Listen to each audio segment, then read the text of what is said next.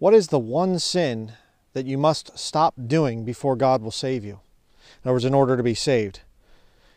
You see, there's actually a sin out there that is so vile and so disgusting in God's sight that He requires that you stop doing it before He'll save you. You see, salvation is not what you do. Salvation is what God has done, and it's up to Him to grant it to whoever He will. And there's one thing that you can do that will keep Him from giving you that salvation, that free gift of salvation. There's one sin. I'm going to talk to you about it in this study. But a lot of people out there, atheists in particular, they'll talk about God just being so cruel, and how can you say God is love when God would send somebody to hell and burn them for all of eternity? Well, it's because of this one sin that God does that. And when you understand what the sin is and how serious it is, then you understand that God is justified in sending somebody to hell to burn forever. You say, what sin could be so terrible? Is it drinking? No, it's not drinking. Is it drugs? No. Is it rape? Is it child molestation? Is it anything like that? No, it isn't. I'm going to show you from the Bible today, the King James Bible, what this sin is and why it's so serious. You say, what is the sin? Very simple. Self-righteousness. Because if you're self-righteous, then you can't ever have the righteousness of Jesus Christ be given to you. It is a sin condemned in the pages of Scripture. I'm going to show you the verses. And if you are a self-righteous person, God will never save you. Let's look at the Scriptures. Romans chapter 10. And you need to get a Bible and actually read along. A lot of people just sit there and watch videos and kind of with their mouth hanging open and don't really, follow along and whatever else. And that's why they're easy to deceive. I'm not here to deceive you. I'm here to show you what the King James Bible says and to get you to look it up in your King James Bible and make sure I'm telling you the truth. This is your standard, not here or any other preacher out there.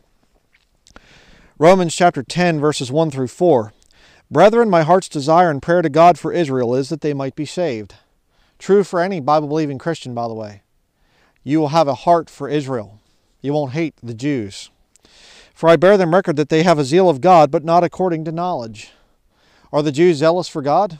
Absolutely. You get an Orthodox Jew or an ultra-Orthodox Jew or whatever else. I'm not talking about modern Jews that could care less about God or whatever, they're just secular. I'm not talking about them. I'm talking about the Orthodox Jews. Yeah, they have a zeal of God, but not according to knowledge.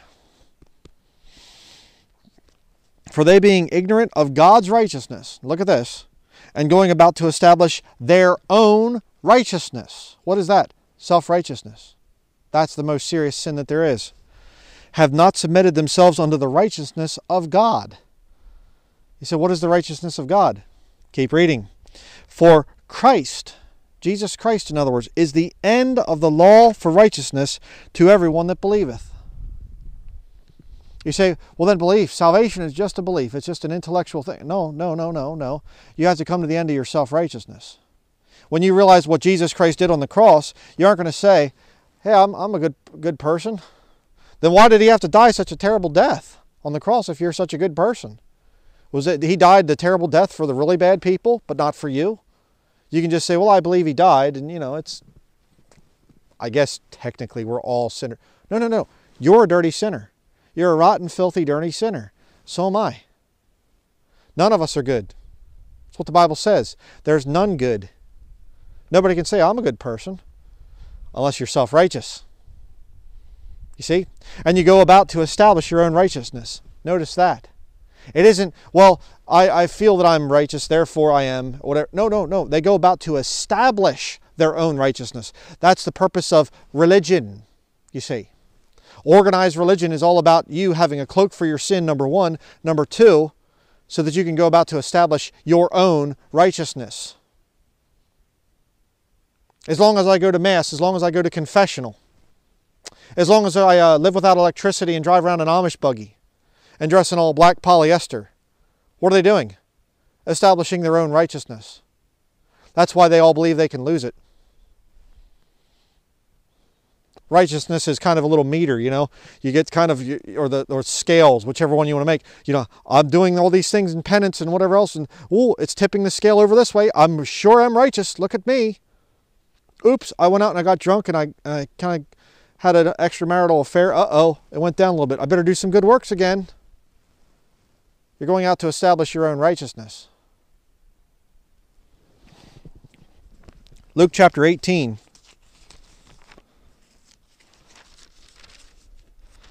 I don't like your sarcasm. I can't stand your sarcasm. Sarcasm comes from somebody that knows what they're talking about, first of all. Doesn't have any time for politically correct speech.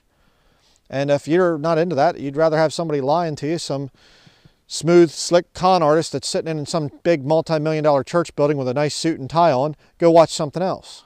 All right? I'm going to be straight with you. I'm going to be honest. Luke chapter 18, verse 9, much like Jesus Christ was, by the way.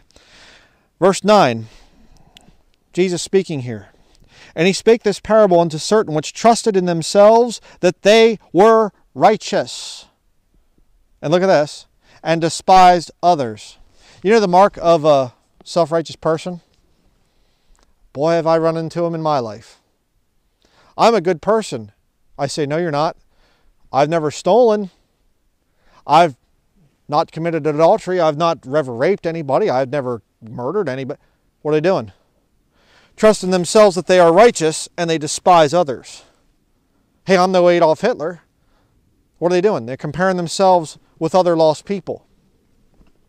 I'm no saint. I love that one when they say that. Yes, you're definitely true on that one. I'm no saint, but at least I haven't done whatever. I'm a good person. I've done good things. I taught Sunday school for 20 years. I'm not a bad person. I was a deacon. I gave good tithes and offering at church. I was baptized as a baby. Trusting in yourself that you are righteous. I work at the Torah Institute. I've studied the Torah and for years, and I've taught and everything else, and I've taught at a seminary, and I've trained a lot of things. I've been a missionary for many years, and whatever. What are you doing? If that's the stuff that you're counting on for your salvation, all you're doing is going about to establish your own righteousness. And you'll look down at the dirty, filthy people out there. You find enough filthy people to give you a nice pedestal that you can stand above them and look down and say, well, I'm not perfect, but at least I'm not like the people down below, you know? Verse 10. 2 men went up into the temple to pray. The one a Pharisee and the other a publican. Pharisee is a religious man. The publican is a government tax worker, essentially like a modern IRS or whatever you have in your country. The Pharisee stood and prayed thus with himself. God, I thank thee. Notice he prayed just with himself, by the way. The Lord's not even hearing him. God, I thank thee that I am not as other men are, extortioners, unjust, adulterers, or even as this publican. See? Despise others. Hey, I might have a few little issues here, but at least I'm not like a filthy government tax collector, kicking people out of their homes and, whatever else, because they aren't paying their taxes. I'm not quite that bad,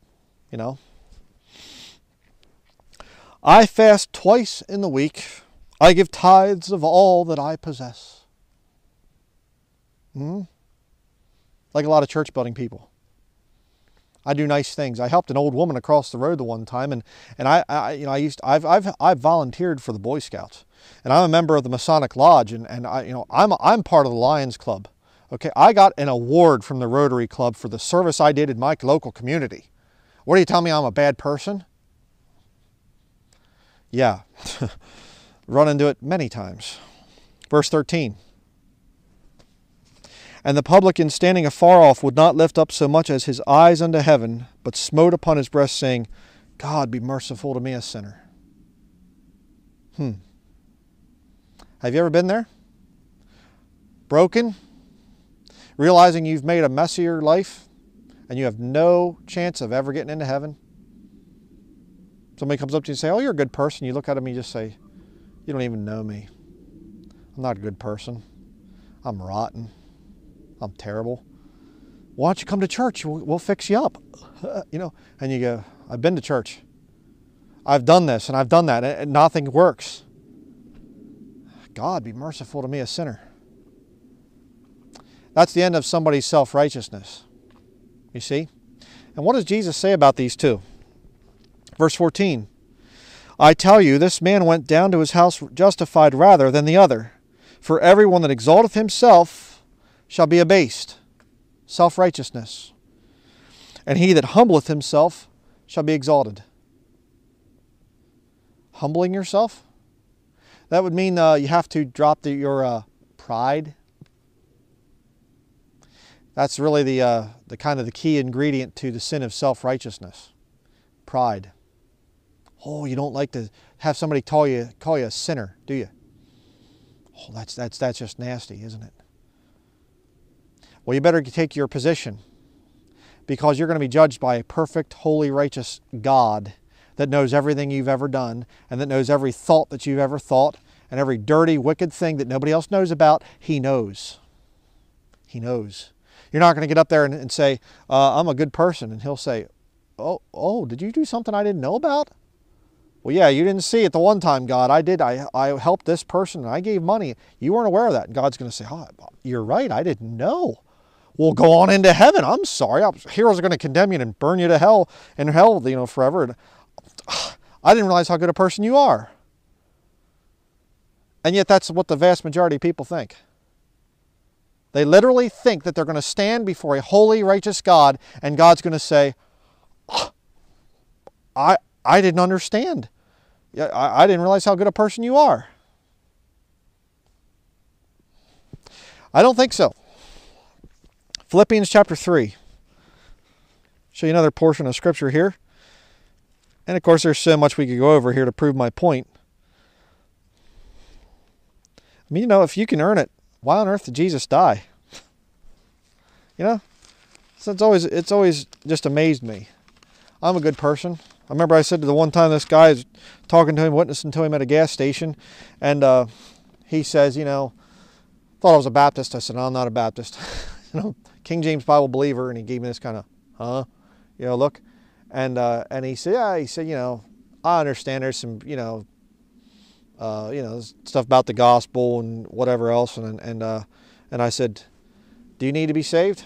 And he said, I'm not that bad a person. I said, then why did Jesus die on the cross? Did he die for you? Well, you see, he thinks he's a good person. Jesus had to die for some really bad people, some drug addicts or prostitutes or whatever else. But he didn't have to die for me, because I'm not that bad. It wasn't my fault. I mean, here's Jesus there dying on the cross, screaming in agony and things, and, but that's not for me. You see? Philippians chapter 3, verse 4. I think I said chapter 4 originally. Philippians chapter 3, verse 4. Paul, speaking here, the greatest Christian that ever lived. Though I might also have confidence in the flesh, if any other man thinketh that he hath whereof he might trust in the flesh, I more. Circumcised the 8th day of the stock of Israel, of the tribe of Benjamin, and Hebrew of the Hebrews, as touching the law, a Pharisee. Isn't that interesting that Jesus Christ gives a parable of a Pharisee and a publican, and the Pharisee is self-righteous? That's what Paul was. Jesus doesn't identify who the Pharisee is. Wouldn't it be something if he was talking about Paul? I don't know. But, Paul was a Pharisee. Kind of an interesting thing there. Verse 6. Concerning zeal, persecuting the church. Touching the righteousness which is in the law, blameless. You mean Paul was self-righteous? Yeah, he was going about to establish his own righteousness. With what? The law. Keeping the law. You say, well, how can you be blameless if nobody was able to keep the 10 Commandments perfectly? Well, yeah, I'm aware of that. But you see, within the system of the Old Testament, you could do certain sacrifices that would take away those, well, I shouldn't say take away, that would cover those sins. You see? So you could work the system. Much like a modern day Catholic does. See, well, I can go out and I can do these wicked things, and I just go in and I can do my confessional to the priest, and the priest tells me what kind of penance I need to do, be it give money or community service or whatever else, and I take care of it, and then I'm back in good terms again with the church. I have my venial sins kind of taken away. You see? That's what Paul was doing. He was working the system. Verse 7. But what things were gained to me, those I counted loss for Christ. He lost some things when he got saved? Yeah, you might say his life changed. A lot of false prophets out there saying your life doesn't change when you get saved. Why? They're self-righteous. Yea, doubtless, and I count all things but loss for the excellency of the knowledge of Christ Jesus my Lord, for whom I have suffered the loss of all things, and do count them but dung, that I may win Christ. Boy, what the right attitude to have there, you know? Your past lost life that you had, what do you think about that? It's dung. You say, well, you're a military veteran. Thank you for serving your country. You say, yeah, it was a bunch of crap. Dung is the Bible word there. It was a bunch of dung. But you served God and country. No, it was dung. Hey, you know what? I had a PhD from such and such seminary. Yeah, what do you think of it now that you're saved? Dung. You know, all that good stuff I did and all that, everybody says, oh, you were such a good person. You were one of the nicest teenagers I've ever met and one of the nicest young people and you've employee of the month and whatever else, and you get saved? Dung.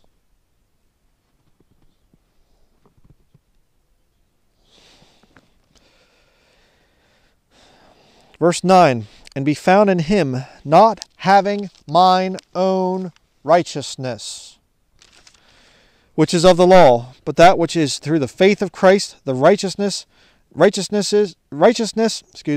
is of God by faith. Yeah. The righteousness that you're supposed to have is the imputed righteousness of Jesus Christ.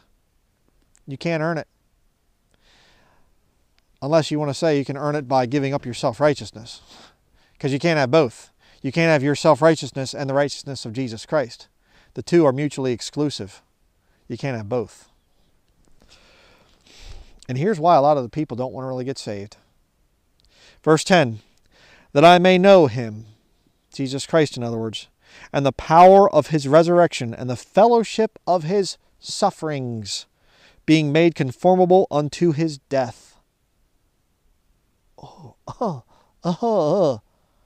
want to hold on to that dung a little bit longer there, don't you?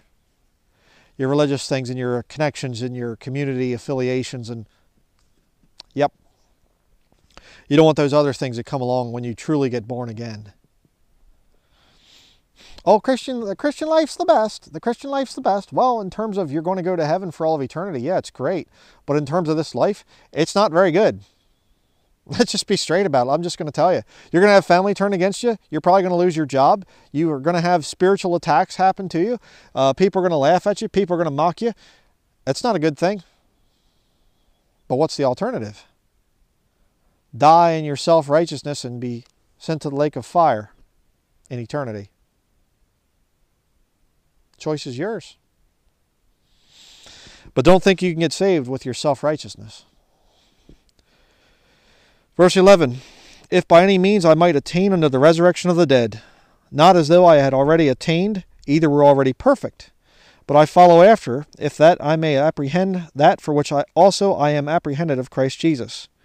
Brethren, I count not myself to have apprehended, but this one thing I do, forgetting those things which are behind, and reaching forth unto those things which are before, I press toward the mark for the prize of the high calling of God in Christ Jesus. You see, what do all those verses mean? Very simple. When you get saved, you don't become sinlessly perfect. But your self-righteousness is gone. And now that the self-righteousness is out of the way, now the Lord can start coming in there and he can start to tell you what to do and how to clean your life up. Yeah, things change. But why? Because you gave up your self-righteousness. The pride's gone. And now it doesn't matter. Yeah, I can't tell you how many false converts I've run into, and it's been a great sadness to me. I see people, they hear the gospel and they say, wow, you know, I want to go to heaven when I die. I don't want to go to hell. And they go through the whole thing and they make a profession of faith. But there's that little bit of self-righteousness there. It's not dung in their eyes, that past life. And I'm a Christian now, and they're going along like this, walking along, but they keep turning and looking back at that lost life, and they kind of take a step back and, oh yeah, I decided to follow Jesus. Just hold on a second here. Oh man, I used to love that restaurant. Yeah, okay, they had some booze there and there was some rock music, but I sure miss that. And boy, that I like that job I had. I think I could do that as a Christian. And boy, those friends, I haven't seen her in years, and I'm just going to visit for a little bit, and keep backing up, and all of a sudden somebody comes along and says, "You're not living right. You're wrong. I think you're a false convert." And by the time they're way back there with the world, and they say, "Who are you to judge me? How dare you say those things to me?" Why'd you move back to the dung heap if you got saved? Because it didn't take. It's fake. It's a fraud. You never gave up your self-righteousness. God is not going to save a self-righteous sinner. Never going to happen. Oh, it's a heresy. You have to give up a sin. You have to give up self-righteousness.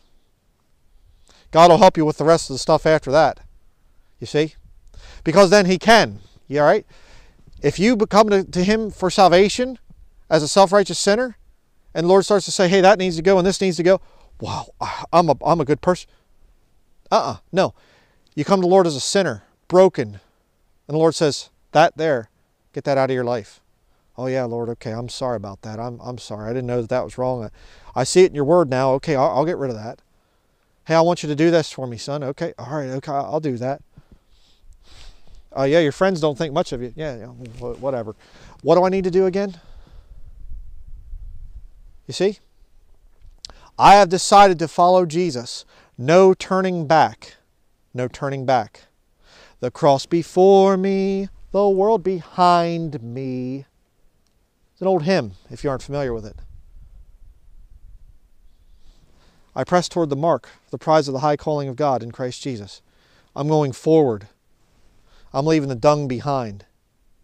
You look back at that old life and you go, oh, man, that stinks back there.